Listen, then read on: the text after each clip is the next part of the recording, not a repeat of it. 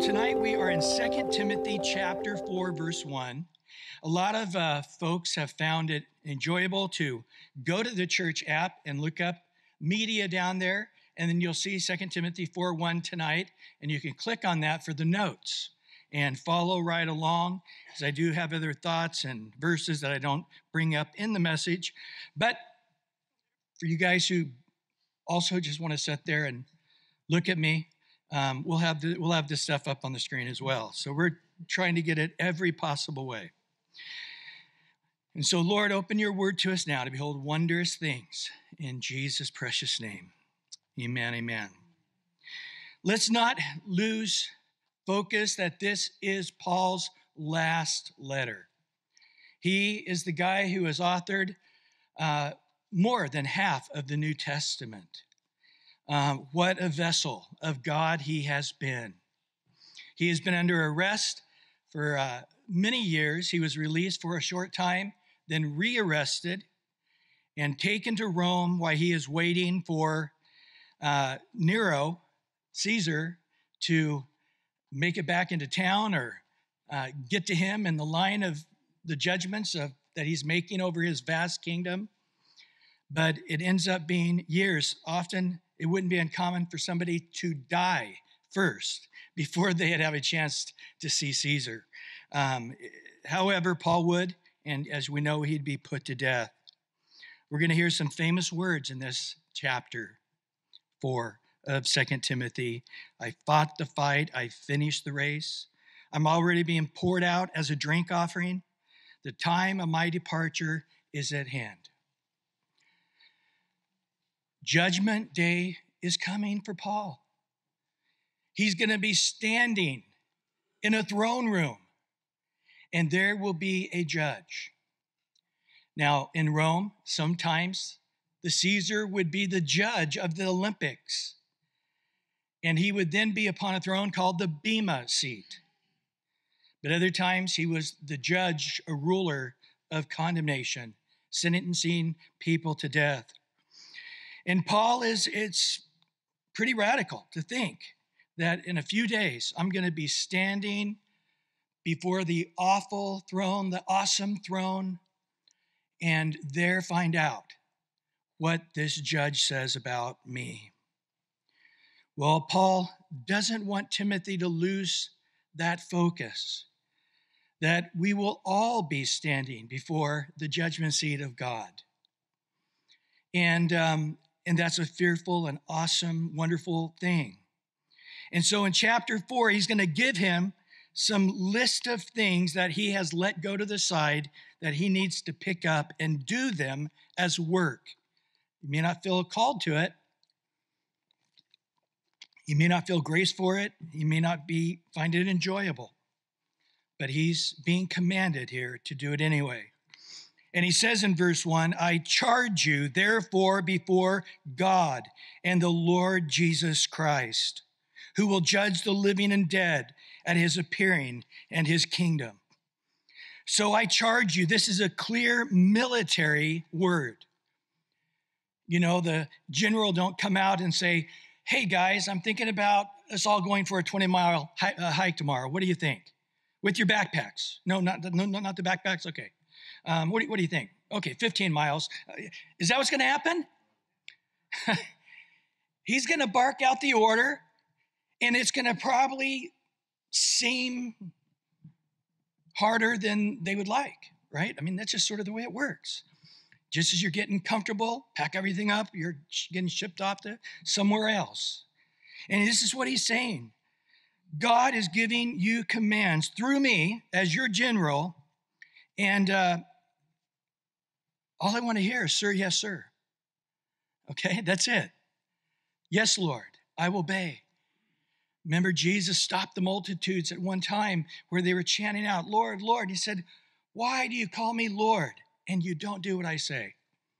If I were really your Lord, you don't have to say it. I'll see it by the fact that you are responding to me as your Lord. And here, in essence, he is saying, Timothy, there's some areas that need to be straightened up. The military captains coming into the barracks, and everything better be in its right order. And so he makes it clear that God the Father and the Son, the chief and the commander-in-chief, are going to be there. Not Nero, not Caesar, not some man with some warped sense of justice, but God, who is a God, yes, of love, yes, of mercy, but of justice. Do we understand that? God couldn't exist. Love couldn't exist. Love couldn't exist without perfect justice. Because if you don't have people judged, then there can be no love or mercy. Let me give you a quick illustration. You might have heard me share this before. But let's say your wife, daughter, mother, whatever, got kidnapped, brutally beaten, and eventually they found her dead. And they finally found this guy, maybe a serial killer, and they're bringing him into court. And it's been a few years, and they finally have gotten around. The justice is finally, the gears have run, and there you are in court. And the prosecutor begins to get up and to say, well, let me tell you about this guy.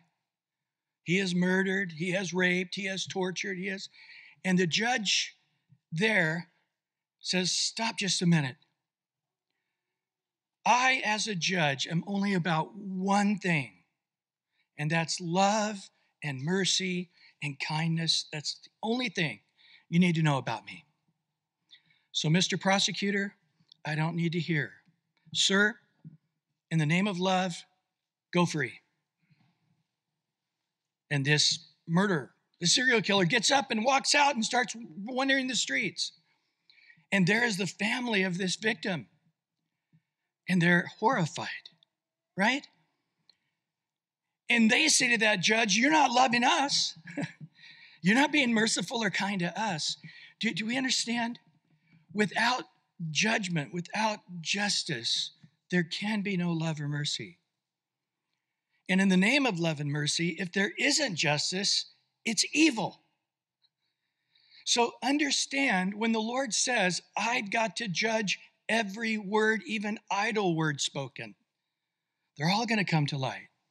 Everything that's in the darkness is going to come to light. Not half of everything, not 90% of everything, but everything, one person by one person, even though there's billions of people, it's irrelevant to God.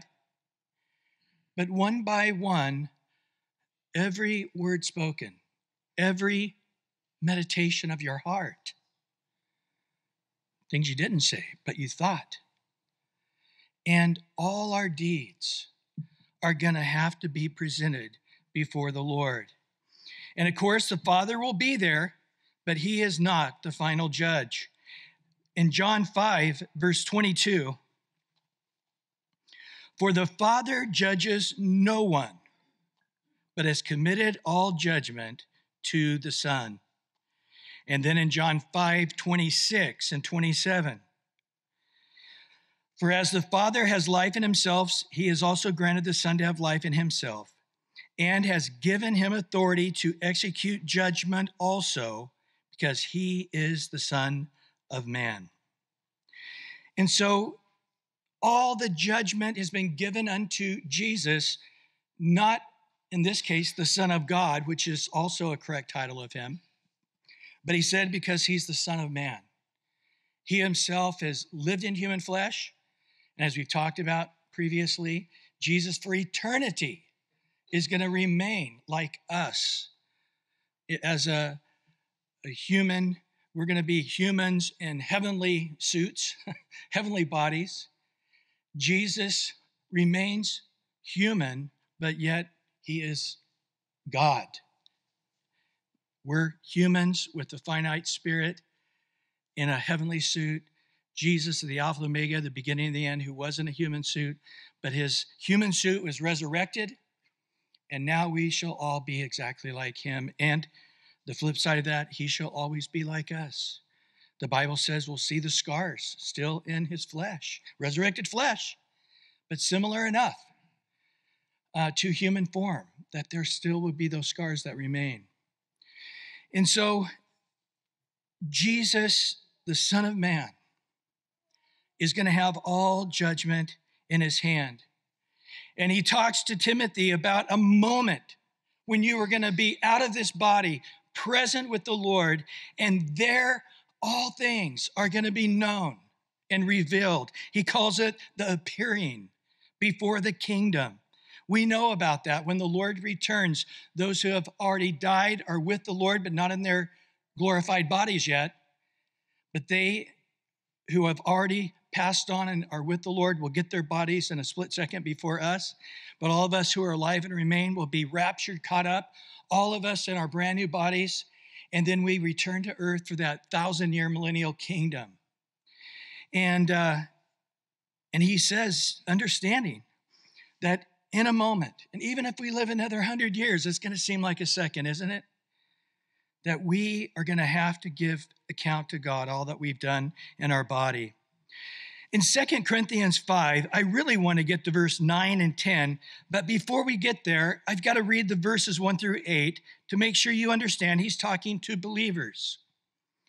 And he says in verse 1, for we know that if our earthly house, this tent, is destroyed, we have a building from God, a house not made of hands, eternal in the heavens. For in this we groan, earnestly desiring to be clothed with the habitation which is from heaven. Amen. Groan every day.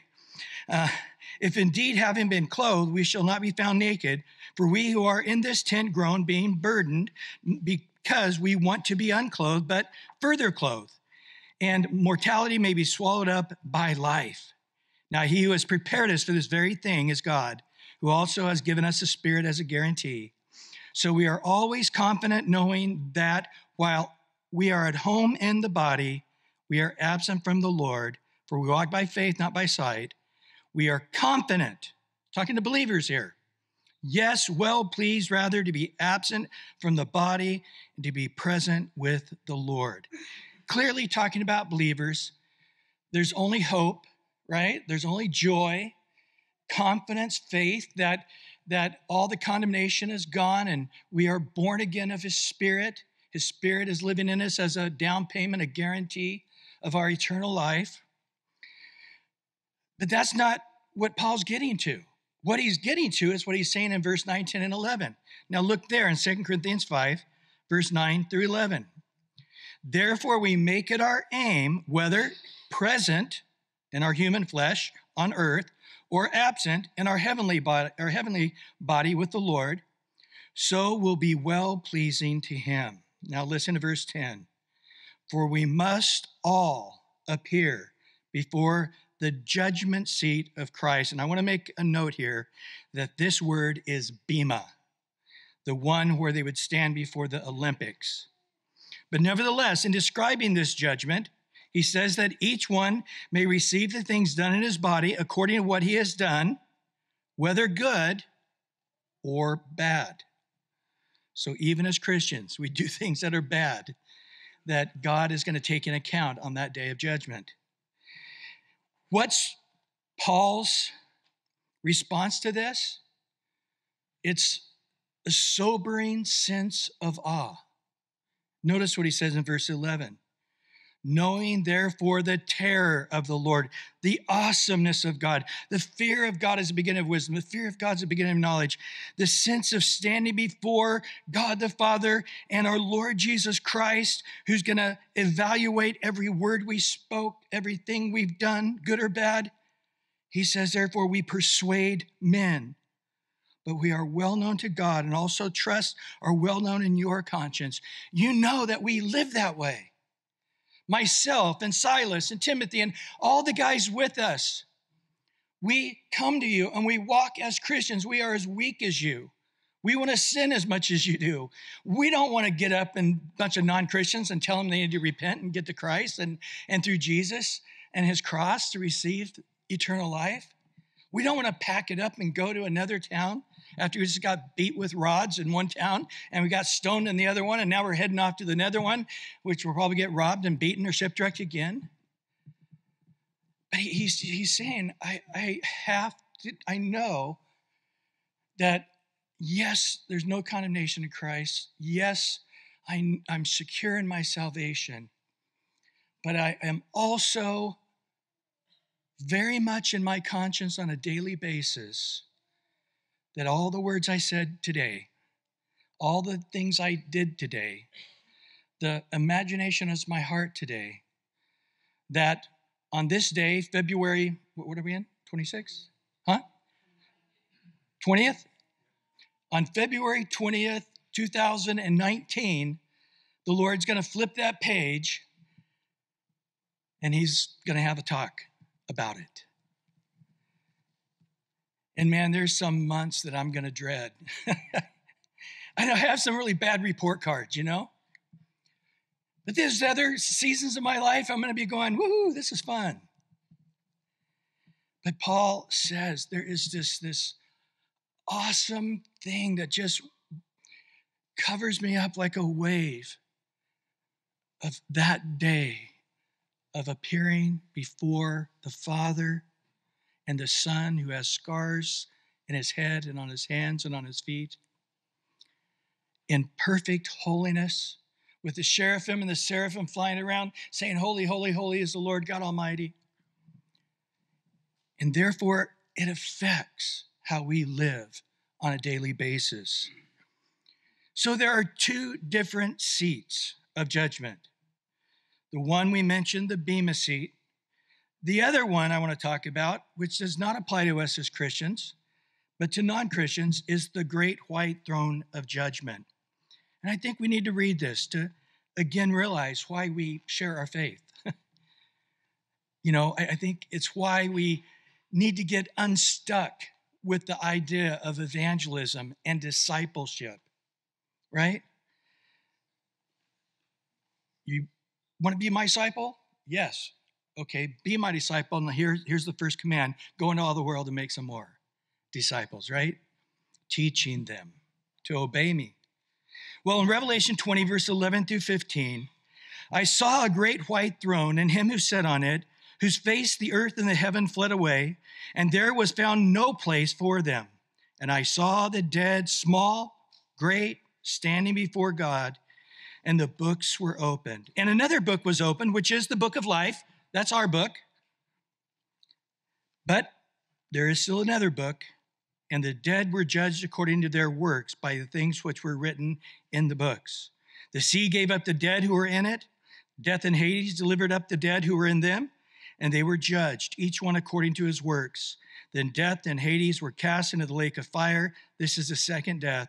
And anyone not found in the book of life was cast into the lake of fire. Then going on in chapter 21 of Revelation, those first 8 verses. And now I saw the new heaven and the new earth, and the first heaven and the first earth passed away. Also there was no more sea. Then I, John, saw the holy city, New Jerusalem, coming down out of heaven from God, prepared as a bride adorned for her husband. And I heard a loud voice from heaven saying, behold, the tabernacle of God was with men, and he will dwell with them, and they shall be his people. God himself shall be with them, and be their God. And God will wipe away every tear from their eyes. There shall be no more death, nor sorrow, nor crying. There shall be no more pain, for the former things have passed away. Then he who sat on the throne said, behold, I make all things new. And he said to me, write, for these words are true and faithful. Verse 6 now. And he said to me, it is done. I am the Alpha and the Omega, the beginning and the end. I will give the fountain of waters of life freely to him who thirsts. He who overcomes shall inherit all things, and I will be his God, and he shall be my son. But on the other hand, but the cowardly, unbelieving, abominable, murderers, sexually immoral, sorcerers, idolaters, all liars shall have their part in the lake which burns with fire and brimstone, which is the second death. It always astounds me that on that list, they're in the order they are. The two things that are most offensive to God is cowards, and secondly is unbelievers. And then, of course, you've got abominable murder and so forth. So that judgment seat of the condemnation of those who simply didn't believe, and that's why they lived an abominable, sexually immoral, idolatrous life. But then, right in the midst of it, he intertwines them both. As the Christians read Revelation 20 and 21, they're like, oh, this is wonderful, the tree of life, the fountain of water. And then, the judgment of the wicked. It's not like there's one chapter on one and one chapter on the next. He interweaves it continually. I think to give us that sense of joy and then that sense of disaster. That sense of joy in our salvation and the great sorrow. Those who didn't believe, and maybe they didn't hear to believe. We're going to talk about this in detail next week. But we say in heaven, after the tribulation is over, the millennial reign has come in, the millennial reign is end. And now we're standing before God at the judgment, and we realize that all mankind is also standing before God for judgment. And we see what it means, the lake of fire, the place where they're going to weep and gnashing of teeth, the place designed for the devil and all the demons, but yet people that were our neighbors that we worked next to, and maybe we only met for 2 minutes, but that was plenty. That's all God needed was 2 minutes for you to be a light, a salt, a witness. And there they are. It's interesting. We see a couple of pictures where they're not horrible people going to hell. Remember the story of Lazarus and the rich man. And Lazarus was poor, but he was righteous, and he went to the boons of Abraham. The rich man into Hades, and it was a place like the dripping of acid. He said, Father Abraham, I can see you past the chasm. Could you please let Lazarus, I know that guy, he sort of owes me. He used to eat my garbage. I don't know what this guy's thinking, but hey, can he put his little pinky in some water and dip it on my tongue? And he said, no, not at all. And this man didn't curse or yell or spit. He said, well, forget about me. I have 5 brothers that are in the same state that I am, that will all end in this place as well. We don't see a hatefulness in him. We don't see a demonicness in him. We actually see that this man still has love for his brothers who are heading to the same Hades he was in. And so he's telling Timothy, you understand there's a day of judgment for you. And you're going to have to give an account for all the things you said, but let's make it clear. Also, the things we didn't say when we should have. All the things that we did, but all the things that God had predestined beforehand that we should have walked in them and didn't. And then there's a judgment for the wicked. Simultaneously, I want you to realize, and we're going to see at the very end here in these first 5 verses, he basically tells him he needs to do the work of an evangelist to fulfill his ministry. That understand, by you not fulfilling your ministry, there are people that are going to be cast into that lake of fire. And that thought should overwhelm you. Well, there's more about this bema seat of Christ I want to talk about. Paul says it this way in Romans 14, verse 7 through 12. None of us lives to himself, and no one dies to himself. For we who live, we live to the Lord, and we who die, we die to the Lord. Therefore, whether we live or die, we are the Lord's. For to this end, Christ died and rose and lived again, that he might be the Lord both of the dead and the living. But why do you judge your brother, or why do you show contempt to your brother? Then Paul says this doctrine again to the Romans, as he did to the Corinthians. For we shall all stand before the bema seat, the judgment seat of Christ. For as written, as I live, says the Lord, every knee shall bow to me, every tongue shall confess to me. Catch this last sentence in verse 12. So then each of us shall give an account of himself to God. When people were not judging themselves correctly, and they were giving themselves a pass on some of their sins, while at the same time condemning other Christians for their sins, Paul really parses this out in Romans chapter 2, verse 1 through 11.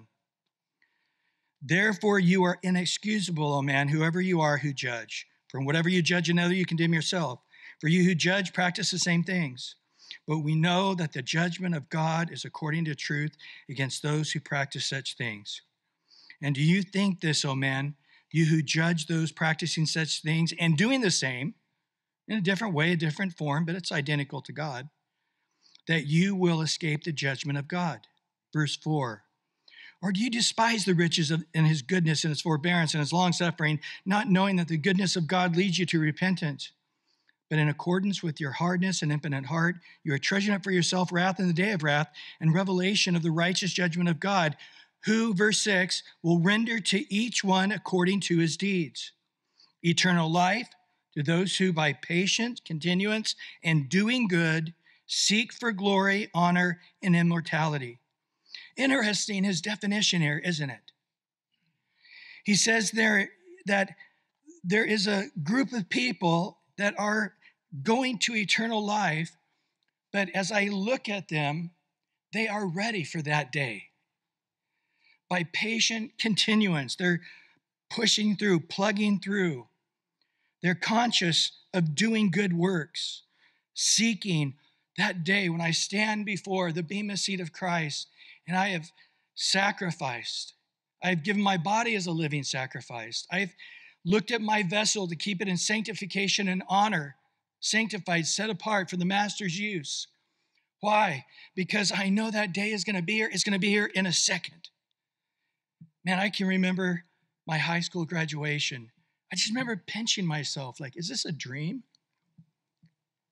And then my college graduation. A week later, getting married. Then the first baby.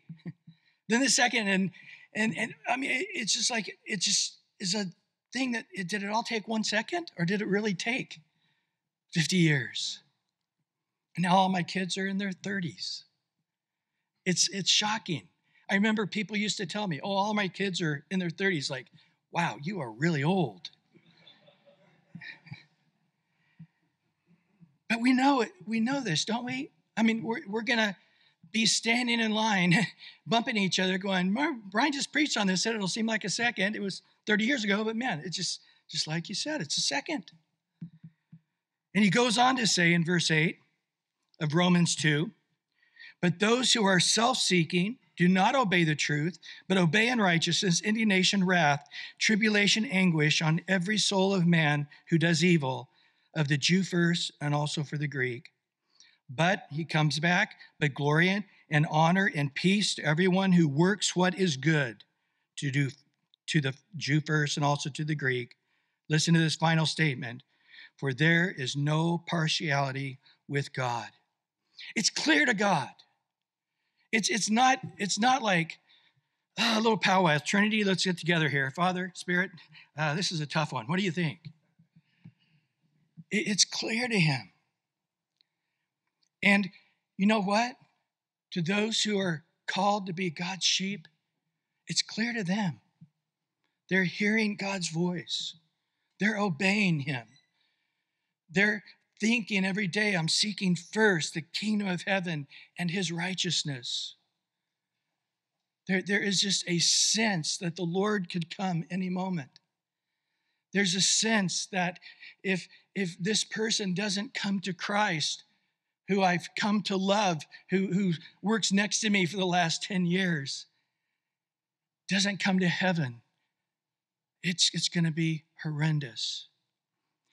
I know for myself with my kids, not going to heaven, I would be in a place of torment. I'm thankful that all 3 of my kids are following the Lord, but it hasn't always been that way. And I'll tell you, I was sorrowful, even in the midst of great successes in my own life. Just the thought that they are not walking in obedience. I know they're still claiming to be Christian, but they're not walking in obedience. And if the Lord were to come today, it's a scary thing. I don't know. When people say, hey, Bryan, can you do this funeral for my grandpa or my dad or whatever? It's like, yeah, I know you. I don't know them. Tell me about them. And of course, the question is going to come up, were they a Christian? Oh, yeah, we were flipping through a box of books and I found a, vacation Bible school thing when they were 7 years old that said, yes, I received the Lord. Well, anything after 7 years old? Well, no, no. But they're hoping for the best. I don't want to put my family in that place. People I love, I don't want them to be scratching their heads going, well, we're hoping, somehow he slid through there. No, Peter talks about how we should add to our faith a diligence, and that diligence would lead to this life of surrender and sacrifice and obedience, that there would be an abundant entry into the everlasting kingdom. So Paul, on this subject, he when you put them all together, it looks like this. In Hebrews 9:27, for it's appointed for every man to die once, but after that, judgment. He just wants to make it clear. And I say it every New Year's Eve as I look across the room, even with this number of people. There's somebody here that won't make it to next year. So this isn't like, oh, put this away for when I'm 80 years old. I can start thinking about it between 80 and 92 when I die. That's foolish, isn't it? I know I said it the year my son died on January 20th. He was only 21 years old. There should be a chill up our spine when we realize death could come any day. And then after that, there's no fixing anything. It's like, man, these last 2 years are really crummy. Let me go back to live another couple of years and straighten it up, and then let me die a second time. It's not that way. When we die, it's going to be the most inconvenient time, right? And for a lot of us, we didn't see it coming. We had no idea that this was the final sermon we'd hear on Wednesday night. We had no idea that we would never see another year on this planet. So he's trying to sober us up. He's trying to sober the Christians up that he was speaking to, that were wanting to go back to Judaism rather than to walk by faith in the work of Jesus. And again, I want to make it clear in Romans 8:1, there is therefore now no condemnation to those who are in Christ Jesus, who do not walk according to the flesh, but according to the Spirit. Chuck Smith always says, I'm 100% confident in my salvation when I'm walking in the Spirit.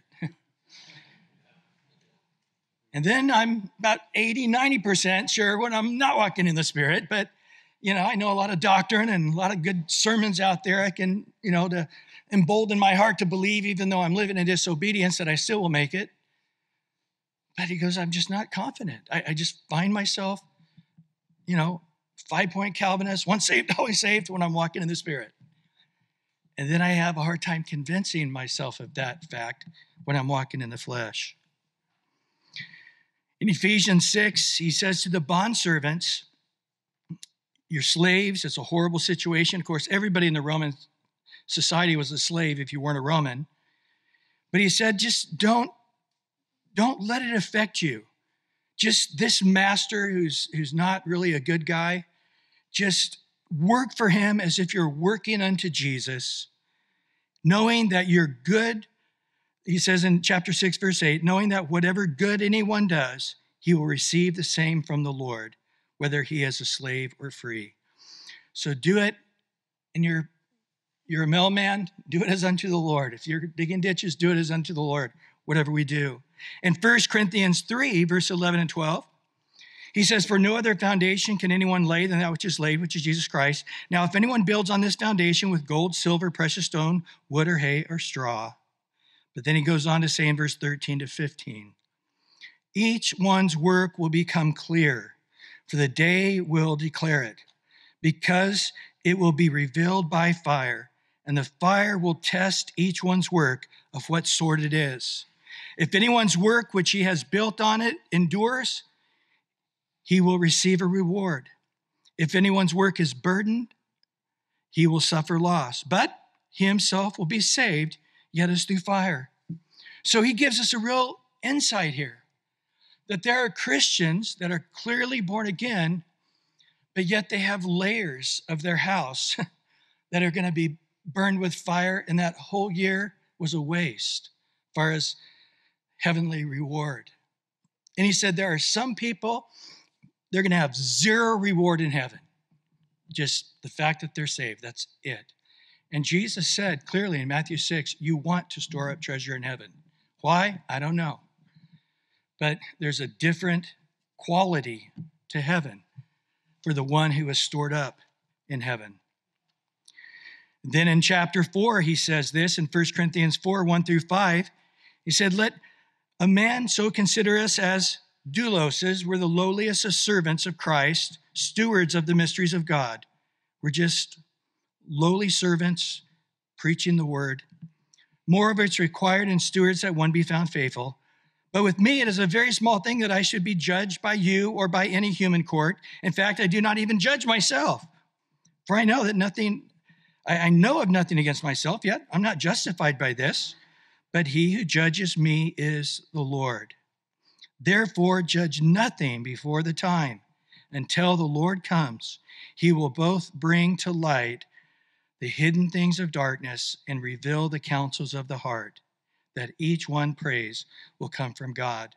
So they were judging Paul that he was wanting to lord it over them, or he was trying to make money off of them, or all the various things they said in 1st and 2nd Corinthians were very rude, and wanting to just disconnect with Paul altogether because they got Apollos or Cephas or somebody else they wanted to follow more, and just wanting to just write Paul off. And Paul says, you're making judgments about me, and it's only one judgment I'm worried about, and that's before the Lord.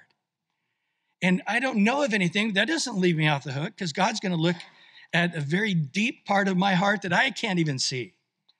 He's going to look at what I'm doing and the motives of why I'm doing it. You know, some guy's driving down the road and he sees a pretty girl with a flat. And he's like, oh, well, man, I'm a good Samaritan. 2 days later, he drives by and he sees some, ugly pot-bellied fat guy. And he's like, yeah, I wish I could stop, but I'm such in a big hurry. We don't know all what's going on in our hearts, right? But God does. Well, in 2 Corinthians chapter 4, verse 16 to 18, therefore we do not lose heart, even though the outward man is perishing, yet the inward man is being renewed day by day. For our light affliction, which is but for a moment, is working for us a far more exceeding and eternal weight of glory. Why we do not look at the things that are seen, but the things which are not seen. For the things which are seen are temporary, but the things which are not seen are eternal. So we see as Paul goes into 2 Corinthians 5, where we talked about the body and therefore knowing that we must all give an account, good or bad, what we've done to the Lord, talking to believers. There's this sense of awe that is actually going to happen. Now, before I go on, just a few more verses here. I find that this teaching, this doctrine, doesn't go as clear to Christians in various churches that I've taught at. And they're sort of bewildered going, I've never quite heard this before. And it's right here in the scripture, isn't it? I mean, there's really not a debate on it. As far as the condemnation, God's taken that and it's forgotten, he says, buried in the deepest sea. But yet, for reward or lack of it, there's this sense of tension. This is why the Lord said the rapture could be any day or any hour. Paul thought it could be in his lifetime, as we read in 1 Corinthians 7. Why? Because we need that tension. The guitar, you don't just tighten it as much as you want. You got to tune it exactly to that very, very specific place, right? But yet the tension on that one string is horrendous. And so, yes, we have faith and confidence that God's going to forgive us. His grace is going to abound. And if we sin, he's our faithful and wonderful high priest that's going to give us all the grace and mercy we need. And yes, that's true. That's one separate pillar. But there's this other pillar that says, you are made in my image. Understand, you have a perfect free will, as much as God has a free will. Isn't that crazy? That we can choose to just violate every moral known to man and sin our heads off, even after being born again. Our flesh is still there. Our choice is still there. Or we can choose to deny ourselves, take up that cross, give our body as a living holy sacrifice, seek first the kingdom of heaven and his righteousness. And we realize that unless that is a focus, unless you start your day in prayer and meditation in the word and crying out to God to give you grace to overcome your weak flesh, it's not going to happen. And Paul is saying, me and my guys, it happens when we're with you. You see it. And how is it you see it? It's because we have this overwhelming sense that man isn't getting it right. You might judge my motives wrong. I don't think they're wrong, but you could be right. Maybe I'm wrong, but it's irrelevant because everything I'm doing to live is Christ, right? To die is gain. And you say, well, why isn't this a message that we hear on a regular basis? And it's because it's putting the burden on you a bit, isn't it? It's saying you're responsible. And, like the Catholic Church just says, get your last rites. Doesn't matter what you did, you're covered. Whew, that's good. As long as I'm a Catholic, I'm good. They took the pressure off me. And in essence, these sermons sort of put the pressure back on you. Tighten up two ends of the string. One pillar where my sin abounds, his grace abounds more. But on this other over here, I'm going to reap what I've sown. That I'm going to have to give an account of everything I said and didn't say, everything I did and I didn't do, and even down to the very meditations of my heart. The persecuted church, they don't have to worry about this. If you're in an underground church in Russia or China like it used to be, or nowadays in the Muslim world, believe me, every day you are very conscious that I better live for Christ or this is really stupid because these guys are going to kill me. I mean, it just didn't make sense, right? It just sort of shaves away all that carnalness when I literally don't know if I'm going to die today by the Muslim police for having a Bible in my house. So if I'm out sinning and stuff, it's like it would just make zero sense. But in our Western culture, we have to remind ourselves that, yes, we can live quite comfortably lukewarm. We can live quite comfortably not living holy as we know God is holy. James says in James 1:12, he says that when a man endures temptation, God takes notice of that, and he is going to give him a crown of life for that. Isn't that radical? You're fighting this temptation going, should I just give it to my flesh or is it worth it? And God is saying, trust me, on that day of judgment, when I come to that place to say, you have fought temptation and have overcome, and there is a prize for that, a crown of life. In Matthew 12:36, again, Jesus said, every idle word that we speak will give an account of it on the day of judgment in Matthew 12:36. In Matthew 16:27, for the Son of Man will come in the glory of his Father with his angels, and then he will reward each according to his works. In Matthew 18:4, therefore whoever humbles himself as this little child over here crying, is the greatest in the kingdom of heaven. In Revelation 2:7, he says, if we overcome, we'll eat of the tree, that he will give us a tree of life in which we can eat from in the paradise of God. Hey, I know you got a crown. Yeah, you don't. Hey, is that your tree? Yeah, that's my tree. I get to eat of it all I want, right there in the middle of the paradise of God. You say, well, what do these things mean? I don't know. Paul said, I can't even begin to talk about it. John was commanded by God to talk about it, but he sort of leaves us wondering, going, wow, a tree, that doesn't seem like a great reward. But this is a tree of life, and it is a great reward. In Revelation 2:10, again, he says, those who are faithful until death will have a crown of life. In Revelation 2:17, who overcomes will eat of the hidden manna. Isn't that radical? There's a special manna food for certain people. And then he said, I will give him a white stone, and on that stone a new name written, which no one knows except him who receives it. So again, right now it said, okay, I get a stone, I get a tree, I get a crown of life. I get a special name written on it, just only me and Jesus know. And so on earth, we don't really have things to equal this to, do we? But when we get there and we see him and know all things, even as we are known, he says, you're going to want some of that manna. You're going to want to be the guy with a tree and a white stone. And then he says in Revelation 2:23, he says, I'm going to judge people in the church that are living an immoral life. And then he says, and then those who are not, I will give to each one according to your works. In Revelation 3:5, he who overcomes will be clothed in white garments. And I will confess his name before my Father and before his holy angels. So at the graduation ceremony, there are people that are going to have this special proclamation. And the Father and all the host of heaven will have that summa cum laude. How do you say that? Summa cum laude reward. And you'll be distinguished. And it'll be a thing you want.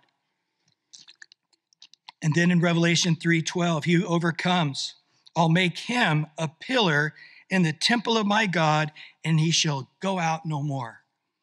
It's interesting that David said, man, I wish I was just a bird with a little nest so I never would have to leave the temple. I could just stay there.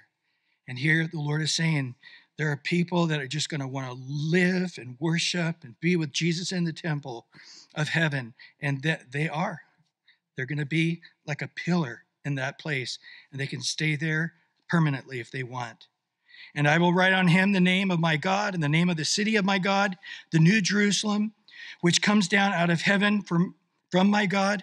And I will write on him my new name. So he makes it clear, I'm going to write on him a name of God. I'm going to give him a new name. I'm going to write on him in particular about heaven. There's going to just be serious tattoos, if you would. I don't know what they are, but it's going to distinguish the glory and the joy we have for eternity. Revelation 3:21, he who overcomes will sit with me on my Father's throne. That's radical. People in the pillar in the house of God, other people sitting there with Jesus upon his throne.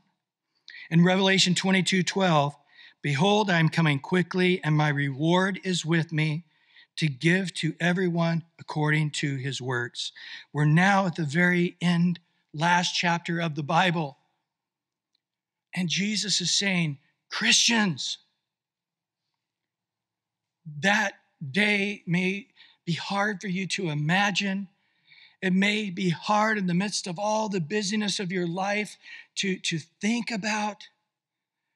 You can't say to a 5-year-old kid, well, eat your vegetables, and when you're 16, I'll help get you a car. It's just not going to motivate them, right? They got to be mature. And the less mature they are, the quicker you got to give the reward, right? If you eat all your vegetables, you can have a dish of ice cream. When? Immediately after. If you can't say tomorrow. Tomorrow doesn't mean anything to them. But as we mature, we say at 20 years old, I need to start putting money into the retirement account so when I'm 60, I have some money. That's a hard thing for people at their 20s to get it, that, hey, you'll be 60 tomorrow. But maturity gets it. A little bit of money put away now, a lot of money later. And it's hard to give up that little bit of money right now because I need it. But I just have to put it away where I can't see it or use it for some far, far decades and decades away, which I can't even imagine being 60, right? But that's maturity, and it's hard to do. And so in the same way, as believers, he's saying, guys, final word here. Get it. It's going to happen quickly. It's not going to seem like a long ways away when you're standing before me on that day. And my joy is to give you as much as I can. Let me have that joy. Well, finishing up here in 2 Timothy 4:1, going back again. I charge you, therefore, before God and the Lord Jesus Christ, hopefully this means a lot more to you now, who will judge the living and the dead at his appearing and his kingdom. We're going to look at this next week, but in verse 2, preach the word, explanation point. Be ready in season and out of season, convince, rebuke, exhort, all long-suffering and teaching, for the time will come when they will not endure sound doctrine, but according to their own desires, because they have itching ears, they will heap up for themselves teachers, and they will turn their ears away from the truth and be turned aside to fables. But you, here's the command, I charge you, I command you, be watchful in all things. Jesus said that about the end of the last days, didn't he? Endure affliction, do the work of an evangelist, fulfill your ministry. Well, Lord, we come before you right now, and we ask that you would help hide these things in our hearts, that we don't sin against you. We ask right now that your word tonight would be a lamp unto our feet. There's some that are being tempted, and they're not thinking about that day. They're not thinking about the reward or the lack of it. They're letting their lust, their greed, their anger, their bitterness, whatever it is, make it so this day, that's the only one day it counts right now. That's all we have to worry about is one day at a time. Be to the praise, the glory, the honor, and at the coming of your kingdom. Lord, I ask today that none of us, Lord, give us grace, that you would hide this in our heart, that none of us would shrink away in shame at your appearing, that none of us would be scarcely saved, as many who are righteous will be, that we would live in a diligent way, that your spirit of grace and mercy and kindness and help us to not be overcome with evil, Lord.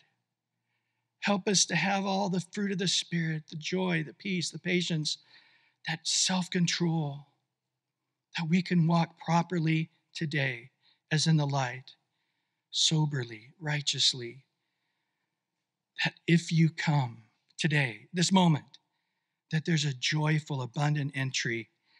The Father with a big smile, all the angels with a big smile, and there you can give us right away all the reward, the white robe, the crown of life, our special name that just you and me know, all the things that are so rich and are going to be so necessary for a fulfilling eternity to the degree that you want us to have. We ask now that you would give all of us a mature mind. From this day moving forward, we can't make up for tomorrow. Forgive us, cleanse us, heal us, wash us, purify us. Lord, grace, grace, grace. In Jesus' name. Amen, amen, amen. God bless you all.